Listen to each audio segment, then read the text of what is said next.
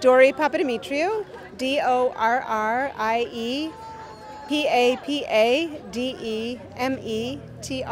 Papademetriou. Yeah.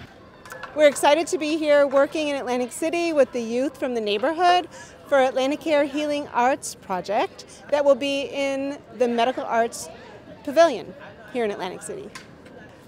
Today we are working with the children and we are painting various colors, but we're really focusing on warm colors and cool colors to express the feelings of summer, the coolness of the water and the heat and the warmth of the sun.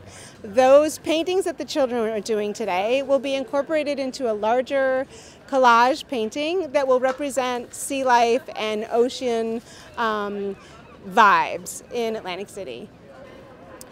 So all the beautiful paintings that the children will be making today will be incorporated into a larger design. It will be kind of a collage effect. It's important to include the youth in this project in particular.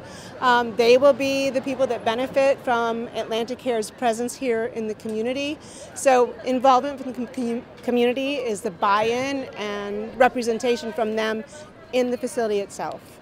Working with the kids has been really wonderful. It's been a bright sunny day here in Atlantic City. They've enjoyed just moving the color all over the paintings, moving the brushes, bigger brushes, small brushes, lots of paint all over. And I think the whole process of just putting themselves into the project has been really gratifying for me. And the big smiles on the kids will tell you the same. They've been really happy to be here.